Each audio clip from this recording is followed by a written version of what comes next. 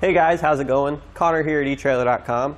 Today we're going to be taking a look at the EcoHitch Hidden Trailer Hitch receiver for our 2014 Volkswagen Jetta SportWagen.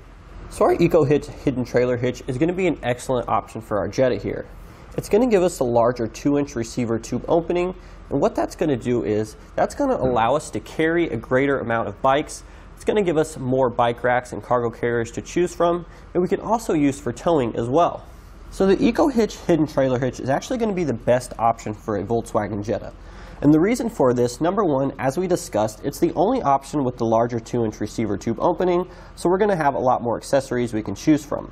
And number two, as we can see here, it has a very hidden factory-like appearance. We don't have any cross tube hanging down below the rear bumper like we would with some of the other options. The only part we're going to see is the required receiver tube opening here. So it makes for a very clean and sleek factory-like look. So I personally love the EcoHitch trailer hitches.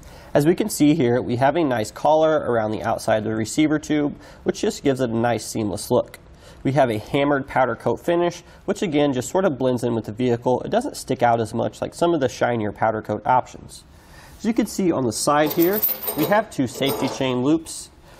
We can use the standard S-type hooks. We can also use the larger clevis hooks if we need to as well. And on the side, we're going to have our standard 5/8 inch diameter hitch pin. Keep in mind, these hitch pins are going to be sold separately. We have these at etrailer.com. We have the standard ones like you see here, or we have locking ones as well if you would like to upgrade. So these are going to hold our ball mounts, our bike racks, our cargo carriers in place with the hitch pin here. As we can see, we have plenty of room between the hitch pin hole and the safety chain loops, which can be an issue on other trailer hitches. So in regards to installation, this is going to be something you can do at home.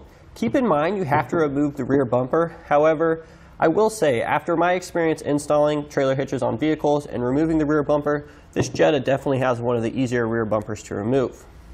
Now, something that Torque Lift does that I really like is they come with this protective strip here. So we actually have to make a cut in the rear lower bumper fascia. I wouldn't worry too much. This isn't extremely visible from outside the vehicle, but they give you a nice little protective panel here, which is going to hide all your cut marks, and it just makes for a really clean look.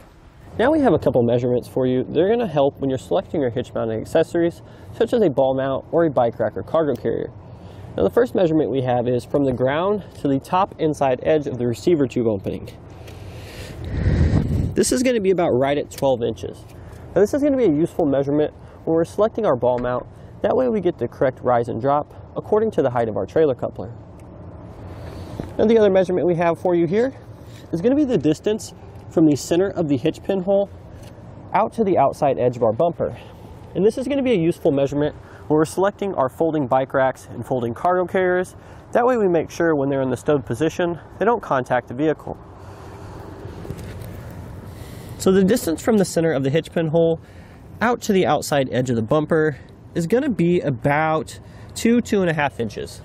Now that we've gone over some of the benefits and features, let's go ahead and show you how to install this trailer hitch yourself. So to start our installation today, we need to open the hatch on our vehicle. And the reason we need to do this is because the taillights are going to have to come off. In order to remove the taillights, there's going to be 3 nuts which we need to remove on the inside of the vehicle.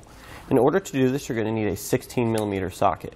Once we're inside the vehicle here, there's going to be 2 access panels we need to remove in order to review the nuts to remove our taillight assemblies.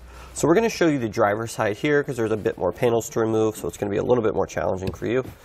So we're going to simply just turn these knobs here. It's going to allow us to sort of pry back this panel here.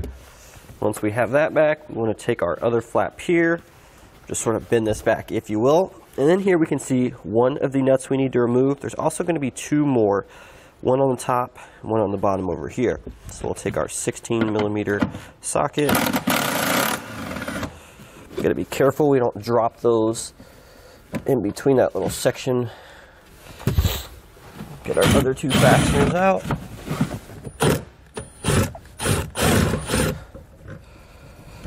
So now that we have our fasteners removed, I'm gonna go ahead and stick my hand on the inside of the vehicle and use it to push the taillight out. You may need to wiggle back and forth in order to get to free up. And before we remove the taillight completely, there's a connector on the inside we're going to show you that needs to be removed first.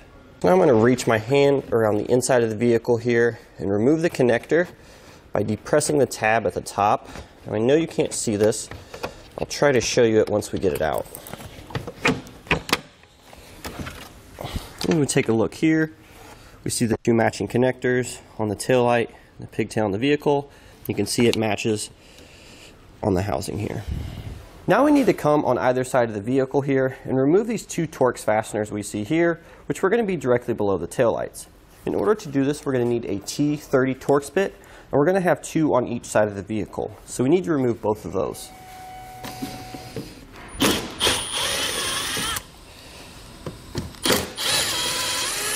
And again, just go ahead and repeat this process on the other side. Now that we have the Torx bits out, we're going to have two push pin fasteners we need to remove on either side of the vehicle. Now these are going to be super hard to see. They're basically going to be joining our quarter panel here to our rear bumper fascia. And it's going to be a push pin that goes up into the quarter panel here. Now again, I can barely see these myself, so it's going to be really hard to show you. But essentially, right below the quarter panel here, we're going to take a small flat blade screwdriver, and we're just going to try to pry the center section down and out. But yeah, the push pin is going to be right here. The side we need to remove is going to be on the bottom side where the fascia is. Here's the center section that we need to remove. Again, I just took a small flat blade screwdriver, wedged it in between the outer edge there, and just pried down. And once we have that center section removed, we should be able to come up top and just push the rest of it out. I'll show you what that looks like as well. So yeah, again, the fastener goes in the center here. We just used our flat blade screwdriver to pry this down and out. And once that's down, we can come up top and push it the rest of the way out. And again, we have one on either side. We need to remove both of those. Now we need to come on the inside of the wheel well here, and we need to remove 3 Torx bits from the inside of the fender well. We have one here at the bottom, we have one in the middle, then we have one at the top around right here. In order to remove these, we're going to need a T20 Torx bit. And again, we have 3 on this side, we also have 3 on the other side we need to remove as well.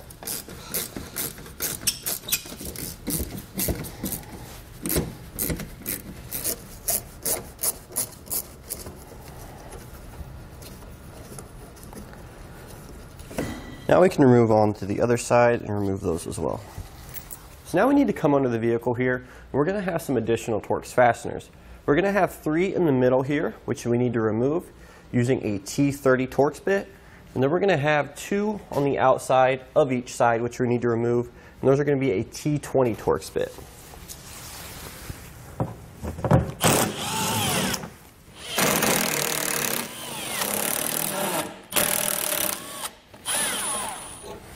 So upon further inspection, there's actually only going to be 2 Torx bits on the passenger side. There isn't 2 on the driver's side as well. So again, we're just going to take our T20 Torx bit to remove those.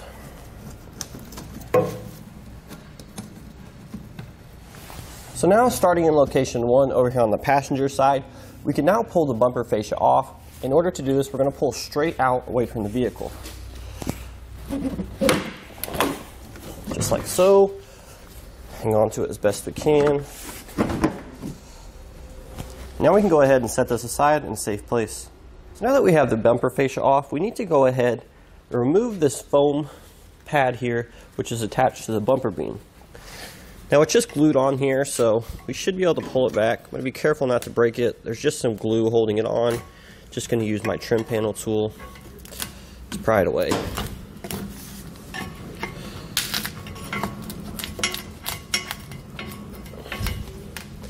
We can set this aside. So now the next step, once we have this foam piece off, is actually to remove the bumper beam, the core support, whatever you want to call it. We're going to be using a 13mm socket. We have 3 bolts on either side of the bumper beam, which all need to come out.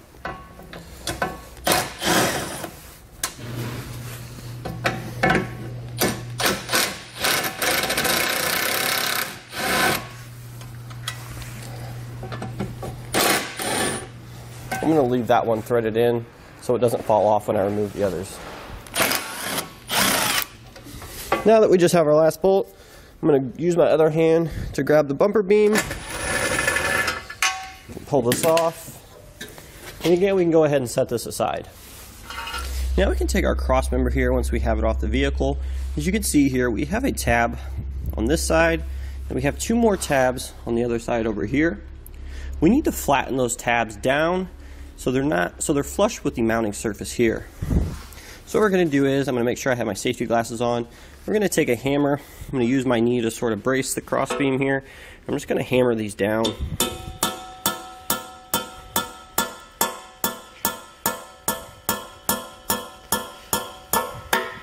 So they're flush with the mounting flange. And again, I have two more on the other side I need to do as well. Now we need to come under the vehicle here. As you can see here, we have our exhaust hanger, which is attached to our rubber isolator. We're going to want to remove the hanger side from the muffler from this isolator. If we have a model with dual exhaust, we need to do that on both sides. So I'm going to go ahead and take some general purpose lubricant here. Just spray the isolator down. It's going to be a lot easier to work with.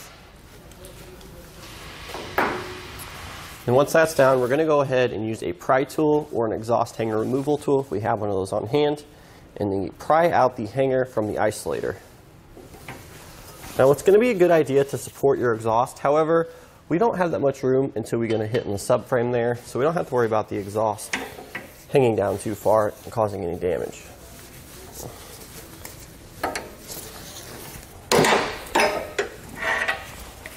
Just like that. So now we're going to come on the back side here. We have a little metal clip that's holding our heat shield and it's pinning it against the body. So we need to go ahead and pry this heat shield down so we have better access when we're installing our trailer hitch. So we're just going to take a pry tool here, sort of wedge it in between the heat shield and our body.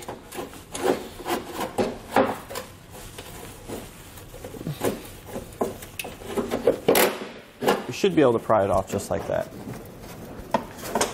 So before we place the hitch on the vehicle, we need to go ahead and get our hardware ready. We're going to be using the M8 bolts supplied with our kit, as well as an M8 lock washer, an M8 flat washer, and an M10 flat washer. So the sequence we're going to do is we're going to first install the M8 lock washer, the M8 flat washer, and then the M10 flat washer, just like that. Now, as you can see here, we have a little bit of road grime in our threads here, so we're going to go ahead and take some spray lubricant, as well as a nylon brush, which we carry here at eTrailer. We're just going to do our best to clean these out before we insert our hardware so we don't have any issues with damaging the threads.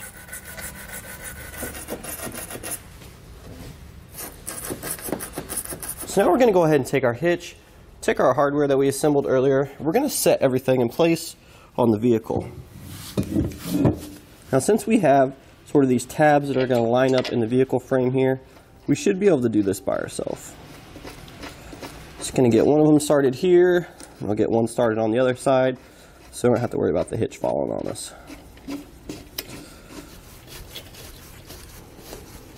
Now we can go ahead and reinstall the rest of our bolts.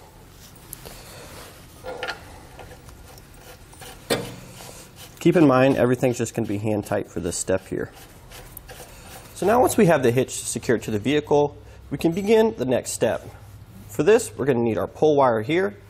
We're going to want to come to the passenger side of the frame rail. We're going to see a hole in there. So that access hole, what we're going to do is, we're going to take the coiled end of our pull wire, we're going to feed it through, come out on the other end.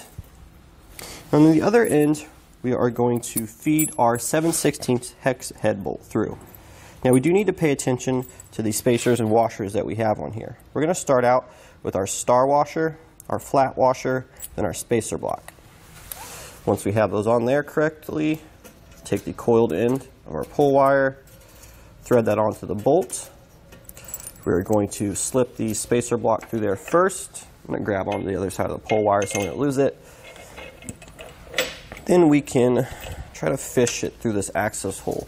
For our pull wire, I'm using my finger on the other side to sort of help guide it into place, just like so. And now we can take our pull wire off. We don't want to pull this because we are going to be using this on the other side, so we're just going to unthread it. Then we can go ahead and take our two 7/16 inch flat washers, place those on, followed up by our split washer, and then finally our hex nut. So now we want to go ahead and repeat this process on the driver's side of the framework as well, fishing our bolt wire into the inside of the frame and securing it with our nut and lock washers. So before we torque the 7/16" hex bolts that we inserted in the frame, I'm going to go ahead and take a 13mm socket and we're going to snug up our bolts which are holding the hitch to the body of the vehicle.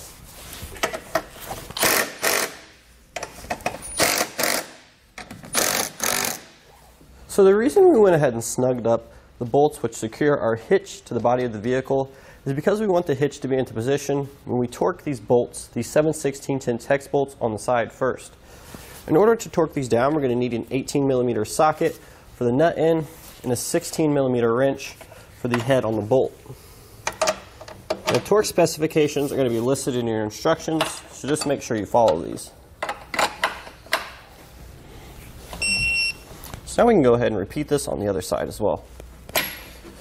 So now that we have our 7/16" hex bolts torqued down, securing the trailer hitch to the inside of the frame, we can go ahead and remove our M8 bolts, which are holding the outer hitch plate to the body, because we're going to be reinstalling the bumper beam over our plate here.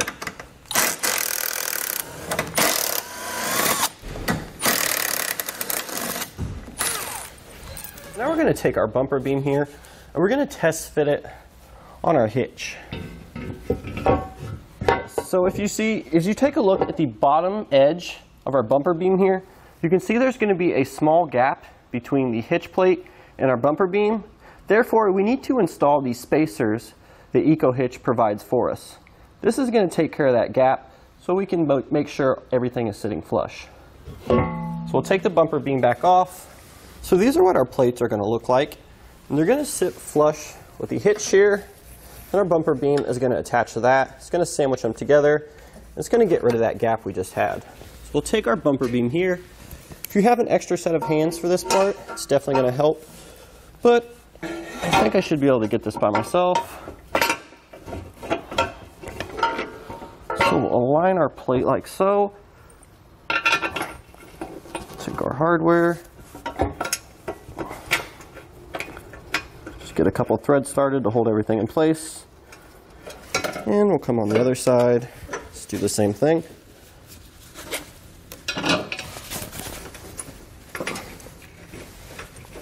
And now we're just going to go ahead and reinstall the rest of our bolts with our spacer block in place. Keep in mind, you may or may not need the spacer block. That's why it's important that we test fit the bumper beam onto the trailer hitch first. So now I'm going to hold the spacer in place so I make sure it doesn't jut out on us or anything. I'm just going to go ahead and tighten our bolts down using our 13mm socket. Once this is done, then we can come back with our torque wrench and torque everything to the final specifications and the instructions.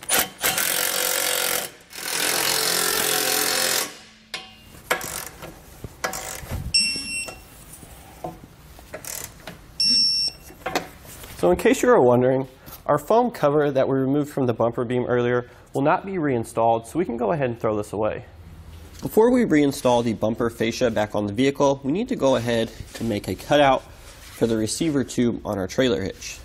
So the instructions call for a 5¼ inch wide by 4½ inch tall cutout in the center of the bumper.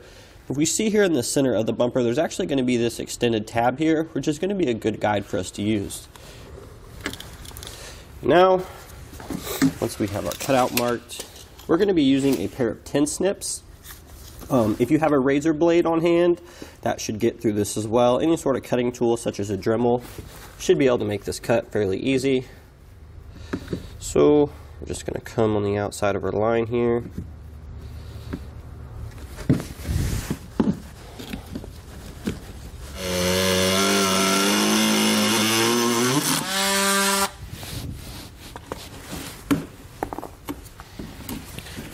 Now once we have our opening to the approximate size we need, we're going to go ahead and test fit the bumper fascia on the vehicle to see if it clears our receiver tube. Now we're just going to roughly set the fascia into position. So yeah, it looks like we got plenty of clearance. So we're going to go ahead and take the bumper back off. We're going to clean up our edges here, or we're going to install the protective strip that EcoHitch provides. So we went ahead and trimmed our protective trim piece here to the size we think we need it. Now we can just go ahead and install it like so.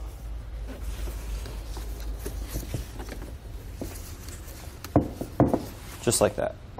Now that we have our protective trim piece installed, we can go ahead and refit the bumper fascia on the vehicle. If you have an extra set of hands, that's definitely going to make this easier, but it can still be done with one person.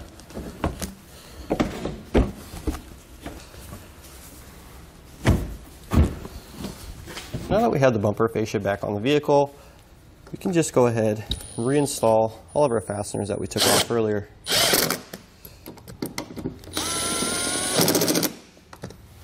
And then our last step here, once we have all our bumper fasteners on, is to make sure we reattach the exhaust. And now that we have everything buttoned up, that's going to do it today for the EcoHitch Hidden Trailer Hitch receiver for our 2014 Volkswagen Jetta SportWagen.